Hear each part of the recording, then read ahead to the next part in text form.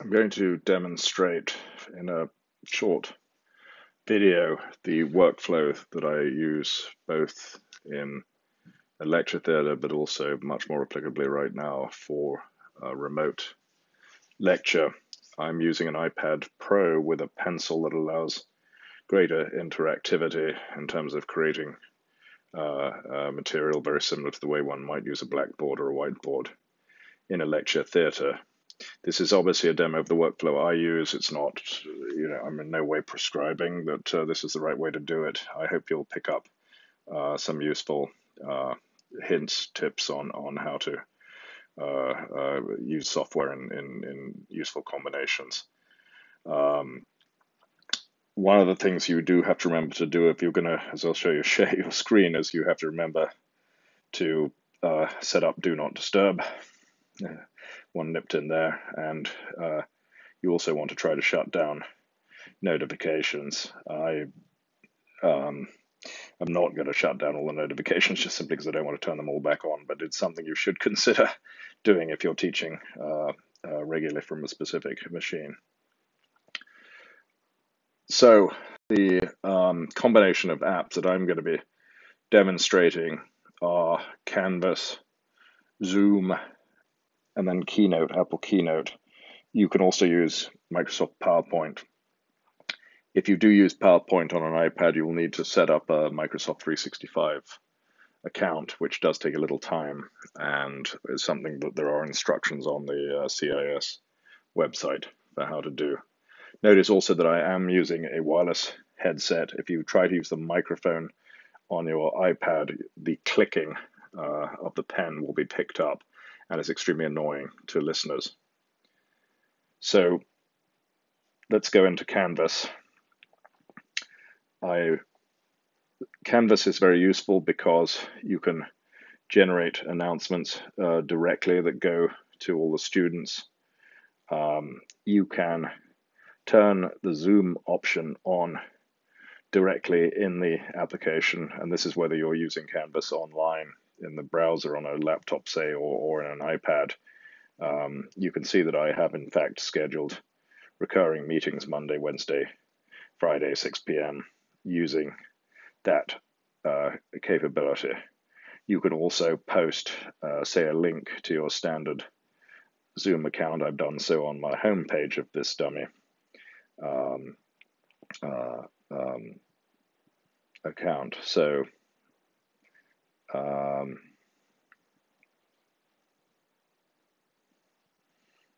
just up here at the top, there is a link directly. If we click on that, that will actually open up a Zoom session and take us straight into the correct Zoom link. So in this case, I'm going to actually go back to using the Zoom setting, and I'm going to start the meeting. Now, one of the things I've done in setting up this meeting, and maybe actually if we go ahead and edit this meeting, you'll see that I have selected in the options that I enable people to join the meeting before I myself get on, and I'm also selecting muting participants on entry, just because otherwise that can be quite disruptive. It's launched a web page. We're going to use the start over on the right hand side simply to cause us to follow essentially a link, which the Zoom app, and I'm going to call in using internet audio. I usually find that pretty satisfactory. So people can now hear me, but they can't see my screen. I'm going to do a couple of things at this point. I actually want to record the session, so I'm using the top right. I'm going to record to the iCloud. That means that Zoom will keep a copy of everything that is said and also that appears on the screen. The students will have been able to join the meeting ahead of my joining it because of the settings I used. They will be able to hear me right now. Now, the options I can use is I can use share content in the top right, for instance, to bring up a whiteboard. Now, the whiteboard allows up to 12 screens, feel very much like conventional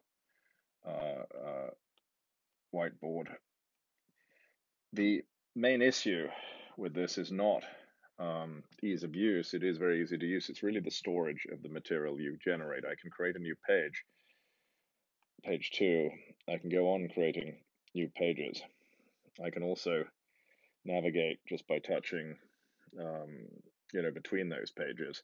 I am limited 12, and the only way of saving this material is through the saving them simply as photographs, and that I find terribly limiting. Also, if I quit the whiteboard, either intentionally or not intentionally, and I go back to the whiteboard, I've actually lost all that material.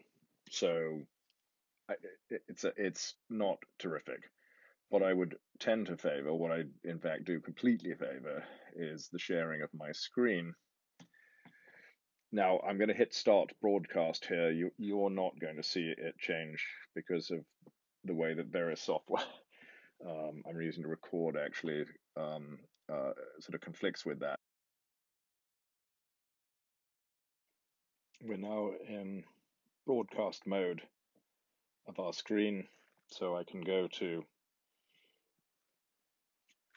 Keynote and just use the standard in the top right, just the presentation mode to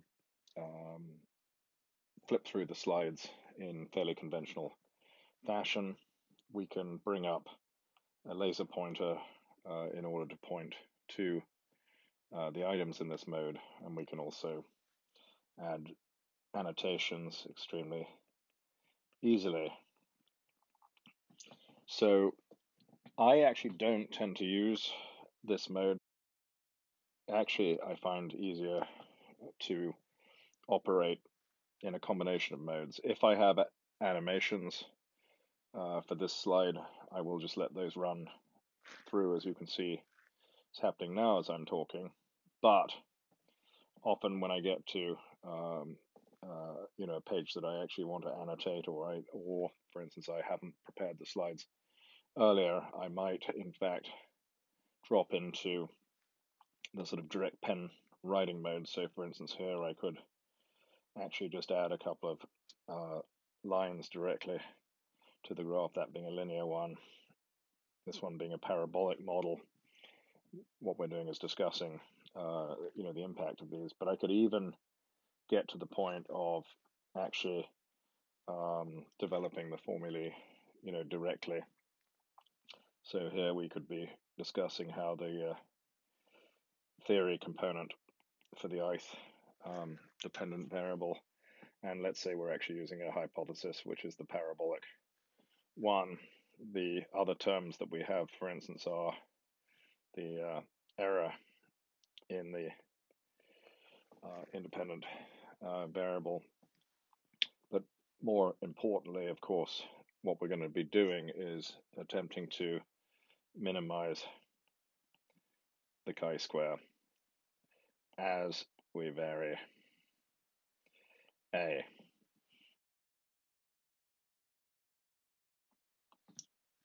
So then in the workflow, I find that I take slides where I have created them during live. I may have added bullet points.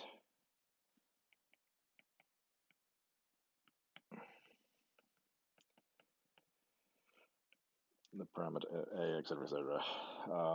I actually type sort of directly over them and create a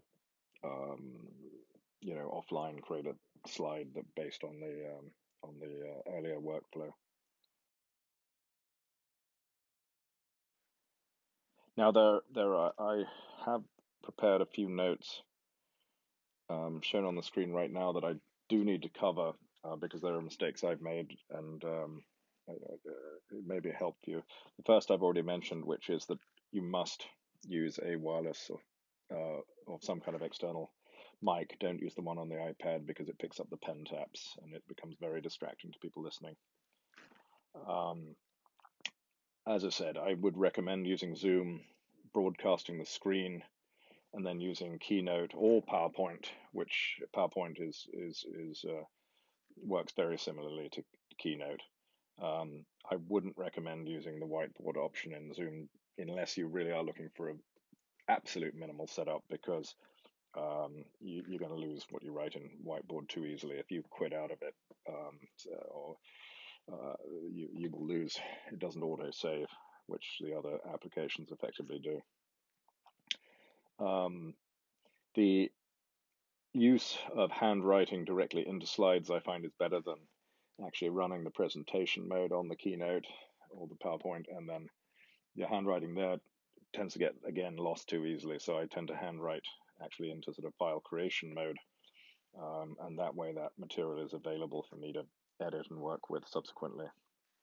I do use Zoom for recording directly, and then it's very easy to set up links or point people to the Zoom recordings in the future for if they want to rerun the presentation.